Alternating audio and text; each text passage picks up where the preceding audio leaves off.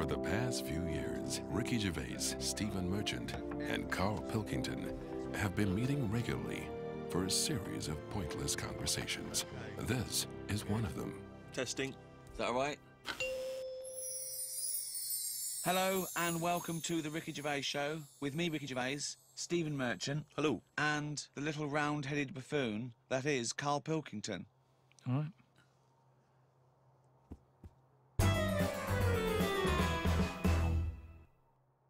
Carl, what doesn't annoy you? That's the question, really. No, I'm not going to sit here and... different things annoy me. But I don't just go about getting annoyed. Seems Stuff like happens. No. Stuff happens. What's annoyed you this week? I mean, I tend to get annoyed when people around me get annoyed. I'm never the one who's going in somewhere getting annoyed. I'm quite happy-go-lucky, me. You're having a laugh. I'm not. That's rubbish.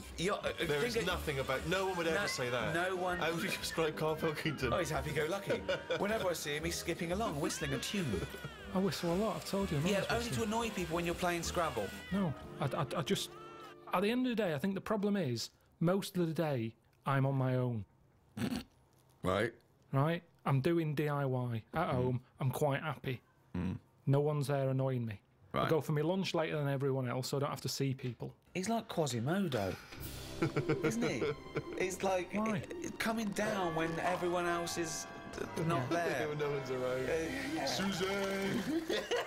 No, but then that's the problem. Suzanne then comes home. She's been sort of with people, so she comes in with loads of energy, and I'm going, just slow down. Stop going on, then she's breaking stuff, and that's probably the last What do thing. you mean she's breaking? She's heavy-handed with all the stuff I've been fixing. She broke the shutters. What else did she break? Well, you the could other have day? done a good job. I did do a good The job. shutters? Where do you live? In the Old West? What do you mean the shutters? Some shutters on a window. She heavy-handed with them. I don't want them to see me. What a mum. So what else has she broken? She's always breaking stuff. The light switch outside. Heavy-handed. She forces things. If it doesn't work, it doesn't work. It doesn't matter how hard you hit it or how hard you pull it. Just tell me if it doesn't work and I'll sort it. That's what I do these days. I'm like a caretaker to Suzanne's house. I'm wandering around and replacing stuff that she's fucked up. Jesus Christ. So she annoys you. She comes home. You've had a lovely day of peace on your own. So the only person that likes you and talks to you annoys you. And when you're at home doing your DIY, I want to picture that scene. Okay, right. We've never done this before, right? But let's do a typical day. We've known each other now. How long have we known Carl? Nearly 10 years. Feels like a long time, right? yeah. So let's do a typical day in the life of Carl Pilkington. So for my first question is, what time does Suzanne have to wake up? Does that annoy you? Does she have to get up earlier than you? Because she's got a proper job. The alarm goes off. What time? About 7. That seems early. Yeah, but I'm used to it now. Okay. At the Now you moment, spring out of bed, make her a cup of tea, do you? no. Right. I let her get up, mess about. By mess about, you mean get ready for work? Yeah. Right. She's not being quiet, so I'm awake now. Right? What do you mean she's not being quiet? Well, she's just banging about, like I say, heavy-handed. I don't know how she does it. It's just doors and stuff. Everything seems like the Hulk's in the house. Bounding about. Just don't be heavy-handed with it. When even like pulling the curtains shut and stuff, because it's not her who has to fix it. Do you know what I mean? When she's yanking at them and pulling them open, it's like just pull them like that. I've put them on a nice rail. Just pull them slowly like that. Right. It's things like that. This sounds like these jobs aren't done correctly. That's what They I'm are thinking. done proper. No, because if you get if you get a bad pair of jeans and someone says, oh, you've ripped it, a good pair of jeans, they won't rip, boy. No, just look after it. It doesn't matter if you've got good jeans or poor jeans. Treat them the same. Look after your stuff. I've always been like that. I know, I've yeah. told you, from a young age, I didn't like people sitting on my bed after I'd made it. It was like, I've gone to the trouble, I've made it, there's no creases in it, don't sit on it. There's a chair there, use the chair. Sure. Okay. That's mental, but yeah. It's not mental. It's the behaviour of a It's not psychopath. mental. Yeah. So Suzanne's she's passionate got- about the place. So the doors, I mean, what's up with the doors? Do they squeak, or is the No. catch been done wrongly on them, No. or No, is it the hasn't. wrong No. wood or something? No, just heavy-handed. No. Right, okay. So then, she has a shower. If I have a shower, I like to go second because I've got the Mr. Muscle spray that she doesn't do properly. Right. Do you breakfast together? Just sit on the bed, have some. Oh, have you made the bed yet? Yeah, it's made. Well, don't sit on the bed if it's made. No, madly. I've Sit on calmed the down. chair. I've calmed down. That's what I've said to her. As I'm getting older, Yeah. I'm easing a bit. Yeah, you're like Doris Day. So sit on the bed, look Why out are you the having window. breakfast not sat on the bed? That Yeah, makes sense to doesn't me. make sense Either to me. have breakfast in bed, Just 'cause classic, the or have it radio- at the kitchen The table. radio's in there, and it's just kind of. So you get up, make breakfast, and go back and sit on the bed because the radio's What's in there. going on with the crumbs, Rick? I don't know what the crumbs are doing, the but I don't crumbs know why all they've got two radios. Crumbs. Hang on, you don't know what I'm having. I'm having cornflakes. No crumbs with cornflakes. No, but then. So you're having, two of you are sat there. Are you sat on opposite sides of the bed looking at each other, or are you both sat on the sides of the bed sat- looking at the wall, listening to the radio, eating a bowl of cornflakes? Yeah, well, you sort of cross-legged on the bed, or your legs are down on the just floor. down on the floor. Right. Fully clothed now, you've had the showers. I might have a t-shirt on and my undies. Okay. I haven't put my socks on yet. I don't like socks. I'd put them on last. Why don't you like socks? They just cut off your freedom. I don't know how socks can cut off anything. It's all right if your feet are cold. They're nice to put on, but I don't know. My socks are never that well fitting, so I don't really enjoy But why wearing don't you them. get socks that fit Yeah, you? get the I right never buy size. socks, do They I? should Let be the other same people- size as your shoes. Yeah, little I let roll. other people buy them for me, and they're never quite right. But hold on though, this is a rule you've imposed on yourself. I'm only telling you because you've asked. I didn't come in here moaning about it. I'm just Socks saying. cut off your freedom. Never heard that before. Okay. Oh, Mandela said it. Well, yeah, never heard socks compared to the Berlin Wall. Yeah, I think William Wallace said it as well. Right. Yeah, imagine that in Braveheart. Just takes his socks off and goes, Yeah. freedom! Yeah. Anyway, then I'll say, right, on your way to work, take the bin bag out. Right. She'll do that, and then I get on with whatever I've got to do that day. Little kiss on the cheek, on the But why forehead. do you say Pat on the head. who pats who on the head? I'll just sort of rub the back of her head. There you go. See you later. Then what? You're there. You got your pants on. You got your t-shirt on. Well, you you had listen your to the cornflakes. news. You listen to what's being said on the radio. We'll have a little discussion about it. Sometimes she's in the mood for it. Sometimes she'll go, "Don't worry about it." Right. What now? What would she say that to then? What would you worry about if you heard on the news? I heard something about worms getting teeth, Right? and she was kind of going, "You're not meant to worry about this news story. This war's going on, stuff. You never listen to them." Do you remember the story of the worms with the teeth? Should we be alarmed ourselves? What was the information? It was just saying how it was all about nature versus nurture thing, Right. and saying how worms that are growing up in a family where there's loads of food around, What do you mean growing up in a family? just a family of worms in the soil. Right. They're going through the soil. If there's loads of food for everyone, and they don't have to fight for food, Right. they're quite happy, they don't have teeth. The ones, like the rougher worms, where there's not enough, it's like a massive family, the kids left, right and centre, but they haven't got the nutrients to feed them all. They fight against each other, and the ones that they're growing teeth now. I didn't hear the news story, so I'm going out on a limb here. I don't think it was about a worm being maybe more working class and chavvy, though.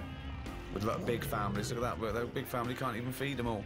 And then you got middle class worms going, well, we've got enough food for everyone because we haven't overbred. You know what people are like now? They've got researchers watching all sorts of stuff, Right. keeping their eye on everything. When you don't have to worry about it. A worm with teeth, if they've got teeth or not, to me it is not a problem. Not a problem at all. I normally save a worm if I see one. So, well, In the rain, on a pavement. If I see it there, I go, someone's going to stand on that, and I chuck it, and I sort of watch it for a bit, see which way it was going, give it an helping hand. see which way it was going, like it had an aim. Well, see they do. which... No, they do though, don't they? They're always going somewhere. Yeah. He was going to the dentist. You can't tell. You don't know which end its head's on. Okay, so it's 8:05. Suzanne's gone out. You've rubbed the back of her head. She's took the rubbish out. You're there. Pants, t-shirt, No socks. no socks yet. What happens to the bowls of ex cornflakes? Where do they go? Have you got? I wash up. You wash up. That's the next thing you do, is it? Right. Okay. Now then, do you plan ahead for the day? Do you think to yourself, Carl, make a list of stuff to do, or do you just let it go? I let it happen. I just let don't it happen. like the worst thing for me is planning. Yeah. I've told you before. Yeah. You don't get anything done by planning, is I what you said. don't like the idea of waking up going, I've got to do that today, because that's when you don't look forward to doing the thing. Yep. Whereas I get up, I'm washing up, I'll look at a wall and I'll go, those tiles aren't very good. I'm going to rip them off. So, Jesus Christ. This is amazing. This is amazing. I mean, forget Idiot Abroad. Forget the Ricky Gervais show. let's just have 24/7 Carl Cam. Just think how that would. He gets up. Suzanne leaves. We get him to, he looks at a wall. He starts tearing the tiles off. It looks like the behaviour of a psychopath, doesn't it? Oh, so this is what worries me, though. The fact that you're always doing DIY suggests that you didn't do a good job in the first place. No, Steve, am I wrong? I never ever do the same thing twice. No, Once it's done, it's done. I do it right. I take my time. I get it done So right. this is other people's workmanship that you're undoing and doing Definitely. properly. Okay, right. Now, the radio's in the bedroom, so you can't listen to the radio when you're doing your work. I normally drag it through. You drag it through. How big is it? No, it's just a little clock radio thing. So it's plugged in. Plug it in, okay. Then, So if it wasn't for meeting up with me and Steve and Suzanne being home between, I don't know, 6 o'clock at night and 8 the next morning, you wouldn't talk to anyone, would you? Do you have any friends that you might talk to? yeah, I talk to some people on the phone. But then I soon get bored with that. Right. About 5 minutes in, I realise I'm not listening anymore. So what were you talking about that you got bored about? I can't remember because I got bored with it. Yeah. And he was talking, and I kind of thought, I hope he doesn't say, what do you think of that in a minute, because I wasn't listening. Right. So what's the point of having the conversation? I don't know. But hold on, I call you up. It's presumably the first phone call you get. It's the first phone call I make. I call you up, and I go, "What's going on, boy?" Right? Yeah, but most of the time I don't tell you, because you'll go, right, what are you doing DIY? Pay someone to do it. And we have to have all that every day, the same chat. If I'm not doing DIY, I wouldn't be doing anything. And then I get grumpy. Suzanne comes home, she goes, what have you done today? And I go, nothing. And I get fed up then, because I don't feel like I'm worth anything. I work harder for your career than you do. I'm always doing stuff to try and get you to do stuff. I'm always trying to get you shows and things, and I'm always trying to get you to get out there and do something towards it. I don't want to do it. I've done it now. Yeah. I've done it. Yeah. We did the programme, it goes out on the telly. Job done. If people want to watch it, they watch it. There's no point me cropping up on Loose Women, asking people to tune into my programme. They either want to watch it or they don't. If they're watching Loose Women, I don't want them watching my programme. There's a lot of crap on the telly, and that's why, in a way, people go, oh, it's amazing, isn't it, that you're on the telly? No, not really, because there's loads of garbage on there. Anyone can get on it. Yeah. Well, that's It's true. not special anymore. That's It used to be true. special in the 80s when there was like 3 channels, 4 channels. Now it's a doddle. But that's why you should make special TV. You should relish that. No, because they want some sort of flumph telly, don't they? That's that they don't have to think about. Yeah. Do you mean the programme The Flumps? He didn't say flump. He said flump. Oh, I'm sorry. Now how are you spelling flump? It's FLUMF. PH. PH flump. PH flump. PF. PF. Oh, PF? Flump. Okay. Flump telly. Yeah, Flump. Flump telly. So And what would be an example of Flump telly? what's flump telly? No, I don't want to go slagging stuff off, but I'm just saying I watch Who less would and less feature telly in now. Flump telly? Who would be a typical Who's person? typical? Is it all for those awful docu-soaps where people live their life like an open wound, saying, look, me fanny fell off. And I haven't seen that, but yeah, all that sort of stuff. I do honestly. The amount of telly I watch now compared to a few years ago, it's non-existent. Suzanne comes home at night. I might watch a Grand Designs to get some tips off it. Other than that, So that's work. You count that as work, don't you? Research, at well, least. at least you learn something. So then we'll just sit and have a game of crib. Or You'd have been happy in the Blitz, wouldn't you? You'd have been happy down in one of those subway stations. Oh, Suzanne, what? What? Chimney scar? Oh no, what was that? Doodlebug. I better go up there. Oh, leave it, will you? Come on. Oh, that's bloody heavy-handed, them Germans. They're bloody heavy-handed. Well, let's go back a bit here. So you've done a bit of tiling. Good job. Please, you're halfway through. Spot a lunch around 3ish. yeah. What do? Do you pop out for lunch in a cab? Depends. Sometimes Suzanne, as I pat her on the head, she sometimes says, "There's some ham in the fridge." And I'll go, right. I love it. Like, this a little choreograph. If I better pat her on the head. I don't know what's going to eat today. Oh, Carl thinks, like Pavlovian conditioning. Yeah. Last time I patted her on the head, she told me about some food in the fridge. Bye, love. Take the rubbish out. I'm in the fridge. Cheers. Brilliant. Yeah. Okay. So I'll eat that. It's like Lonnie Nora. Now, the radio's on the whole time. Is there? Because I want to picture this. You're not working in silence. Radio's on the whole time. That little squeaky radio that's sort of halfway in the doorway of the bedroom and the lounge or whatever. You've got the radio. And what station you listen to? You listen to music? You listen Sometimes to I listen to sort of speech stuff. Right. Sometimes I listen to music. What would be speech? Like a kind of one of those phone-in programs, or Phone-ins do me head in a bit. Right.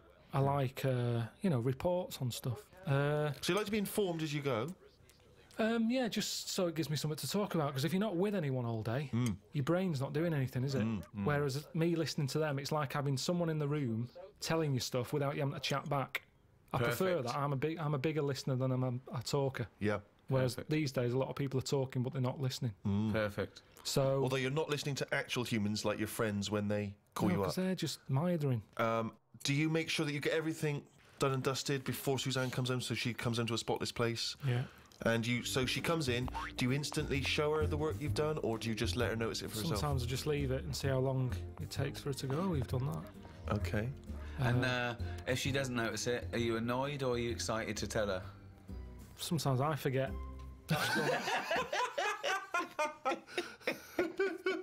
He does it again the next day. Yeah, that timing looks a bit shoddy. I should do that. Wow, sometimes you forget. And so it's not the equivalent of when a lady comes to him and says, oh, you haven't noticed my new hairdo. Is it sort of the equivalent for you? If she hasn't noticed, you don't get frustrated. Now, you do notice her new hairdos, don't you? Because you say you don't like them.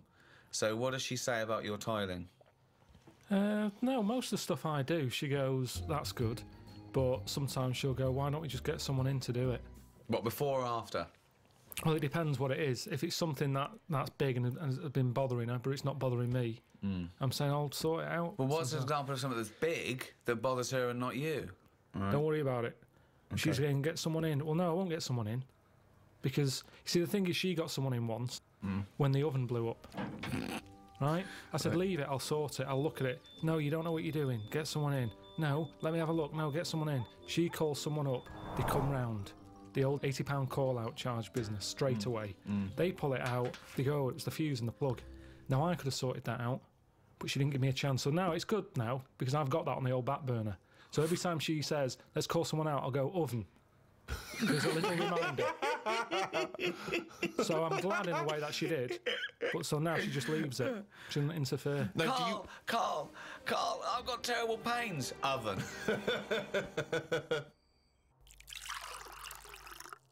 I normally speak to my mum and dad at some point every day. Really? Do you? Every Give them a day you call. speak to your mum and dad? Yeah. Could you take us through a typical conversation with your dad? He calls up. What does he say? What does he say? He said, I've just been out, got your mum some medicine. Well, every time he calls, he's No, been I'm out. just telling you the last call out. Oh, I see. Sorry. Right. What's the weather like? And then my mum might get on. And What's she got to say? Look forward to this. she just tells me a bit of it. What was it the other day? She said, oh, have you seen them tablets? That are food. She's so like you. She's just like you. Oh, God, what is she, a fucking astronaut? Have you seen them tablets? What are food? Oh, Go on, God. what are the tablets that are like food? No, that's what it is. It's like the spaceman food. They've come out and we're just chatting about them. She's saying, oh... What do you mean they've come out? Really? Yeah, because we live in a busy world and everything, where people haven't got time to have a proper lunch. So you have a call like this, scintillating phone conversation like this every day with your parents. Yeah. And does she always try to find a piece of new information she thinks might interest you? That's each day? sweet, though. That's Yeah, sweet that he talks absolutely. to his parents every day. So you've spoken to your mum and dad, you've changed the tiles. Suzanne comes in, Kitchen's all clean, ready for her to make the tea. ready for her to make the tea, even though I know you've been tiling, but that was a job you gave yourself. You didn't have to do it. No, but I don't do cooking. She knows that. This isn't even a discussion. Right. She knows What are you having tonight? scampi. So she'll do all that. I'll eat it. And sorry, let me just rewind for a second. I'll eat it. He's listing it in his day's work. I'll eat it. I say, I've eaten that. She goes, thank you. I go, oven. Okay, let's act it out. Yep. Okay, you've just cleaned up, right? The last bit there. You look back. Them tiles look good. You look at the clock. Right, vacuuming up, cleaning up all the mess. Phone's going. Who's that? Suzanne. All right. Yeah, coming home. All right then. See you in a bit. She'll go. I'll I'll put the kettle on, or at least fill it, ready, because she normally calls again. What do you mean? She calls again? What? She calls again when she's out the tube. Let's do it. Let's hear it. What's going on? All right, you out the tube? Yeah, do you want a cup of tea? Yeah. All right, see you in a minute. Sometimes I'll say, "Oh, get us a little treat when you come out the tube." Yeah. So she'll get me, you know, a bounty or something to go with a cup of tea. Do you specify that when you say "get me a treat"? She says, "Well, what?" Sometimes you have a Mars bar, sometimes you have a No, bounty. that's enough for me. I'll go when she comes in. It's a talking topic, isn't it? What have you got me? Topic. She sometimes gets you a topic. You know, it's something to chat about, isn't it? Right. Okay. Bounty. To chat about. So, has there ever been a time? Sorry, I just got to get this straight, Steve. Sorry, Rick, I just wanted to say, could you imagine you and I having a conversation about what chocolate bar you ever brought me? What'd you get me, Rick? Got your bounty. Is that all right? Thanks, mate. That's as long as that conversation can possibly Yeah, that go. You're is talking it. about it as a talking point. Yeah, so what happens? So what was the last time there was a discussion about what she bought you? Did she ever bring you a bounty and you go, "Oh, I was really hoping for a Mars bar"? I think the last time she got a bounty, I sort of said, "Oh, they do a 3-pack now." Do you know how they just have 2 bars? They do a 3 one. Right, what did she say? She said, "Did they?" Did She said, I want out of this relationship. No, but that's how she comes through. Take a coat off. I'll go, "Oh." She'll go, "What, are we having scampi still, or have you gone off the idea?" And then I'll go, "Oh, you know, we should get them tablets my mum's been talking about." She goes, "What tablets?" I go, "The food." So see how it's all coming together. Yeah.